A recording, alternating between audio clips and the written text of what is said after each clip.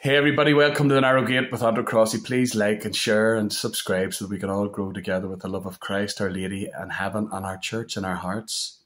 This is a little follow-up video to the last video that I done, and it was about receiving our Lord Jesus Christ in the Blessed Sacrament. So the question is, did I get a battering for doing that video? And the answer is yes, and let me explain. But before I explain, I'm going to read a bit of scripture here, and it's 1 Peter 3, 15 through 17. Simply proclaim the Lord Christ holy in your hearts, and always have your answer for the people who ask you the reason for the hope that you have, but give it with courtesy and respect and a clear conscience, so that those who slander your good behaviour in Christ may be ashamed of their accusations. And if it is the will of God that you should suffer, it is better to suffer for doing right than for doing wrong. Folks, that's a tough one. It goes on about the slanderous tongue. Do you know, if we're quick to react all the time, less said, easy mended. More said, we leave a mess. So, so that those who slander your good behaviour in Christ may be ashamed of their accusations. So, that's potent. Yeah. So the tongue is brutal, folks. So sometimes we need to bridle our tongues. In fact, most times we need to bridle our tongues. I need a muzzle. Sometimes, especially when I'm coming up against it and people are attacking me and giving out to me and I just want to... Anyways, I'm ranting here. But, I really have to incorporate that little bit of scripture into this here video because it's important that we hear that it is better for you to suffer for doing what is right than doing what is wrong. So in that teaching, with Jesus Christ truly present in the Blessed Sacrament, there's a lot of wrongs in my own heart and soul, and this is for everybody to discern for themselves, that I feel in my heart and soul, and just ask the question, is it better to stand and receive or to drop to your knees and receive? If it's truly Jesus present, if Jesus appeared to you right now, would you drop to your knees? Of course you would.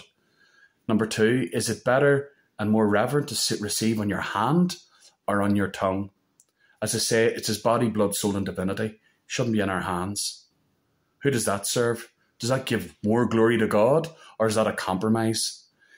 Removing the patent for the little fragments that are from under our chins, or if Jesus dropped, he drops onto the patent. The removal of that, all the little fragments going on the floor and been tramped into the ground. Who does that? Does that give glory to God? Does that give glory to Christ? Then there's the optional Archangel Michael prayer at the end of every Mass. It should be said at the end of every Mass. Zero compromise. He's the defender. He's the one that cast Satan out of heaven down onto the face of this earth. The one that seeks to sift and to destroy and to cause confusion in God's children.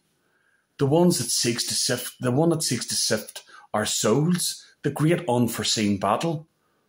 The powers and principalities, for we wrestle not against flesh and blood, but against powers and principalities, against the spirit of wickedness in high places. That's Ephesians 6. Put on the full armour of God. This is a battle, folks. And Satan, trust me, wasn't happy with the last video. A few things happened. Yeah, I did get a bit of a verbal attack after that, and it's okay. I love everybody looking in. I don't have any animosity or hatred in my heart. I just offer it up to God. Any suffering for doing what is right, I offer up to Jesus, for I'd rather suffer for doing what's right than to suffer for doing what's wrong. So anything that comes against me, the Lord says, rejoice. When the attacks come against you, Anthony, if they hated me, they'll hate you. That your reward's great in heaven. So it's great to suffer for Christ. Great, praise the Lord. Don't want to say that too much, just in case you get more of a pattern. But anyways... I offer up for the holy souls. Okay, it's not pleasing, it's not nice, but yes, this is a battle, and the demons aren't happy, and the demons can work through our tongues to try and rip us down and to try and discourage God's children. But you know what?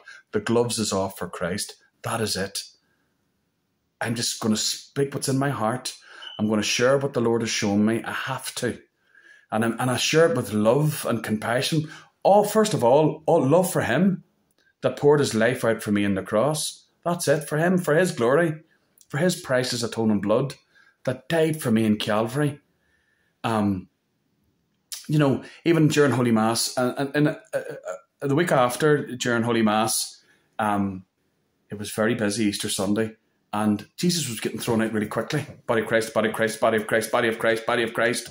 What is that about? I understand that there's a big crowd in the church, and maybe they're busy. But at the end of the day, we all go to Mass to receive our Lord. We all go to honour the King and to show reverence to Jesus, to be with Christ. The world is rushed. Go out into the world, go out into the city, go out into the town. You see people running around with like headless chickens. When we go into the house of the Lord, this house of worship, this house of sanctity, we need to show reverence to the King. It's not to be rushed. There's plenty of rushing going out in the world. And especially when it hands out Jesus, it doesn't need to be handed out when you're giving out Jesus, the body of Christ.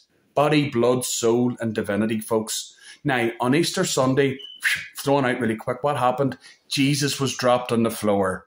No patent underneath. The individual went down, picked him up, put him into the mouth, and just continued to hand out Jesus really quickly.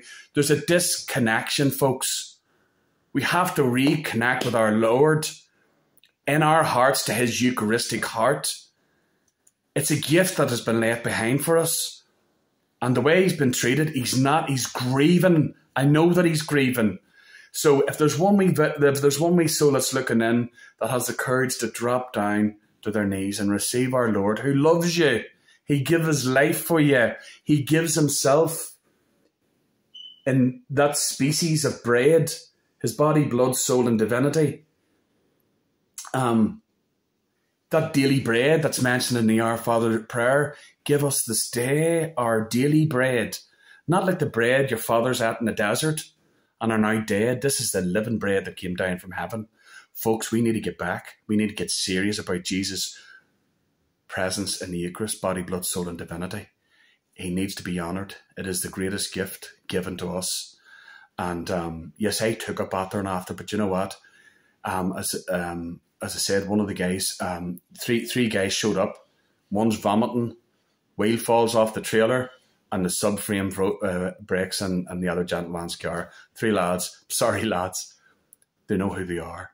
But what are the odds of 3 people getting taken away from me in one day when I desperately need help? So it's not easy making these videos, folks, because there is an attack that comes along with it, and a spiritual battering that comes along with it, So that's why we must put on the full armour of God. Look, I'll end it there. Jesus is truly present and he truly loves you. Please just be more attentive when you're walking up to receive our Lord Jesus Christ, body, blood, soul, and divinity in the Blessed Sacrament.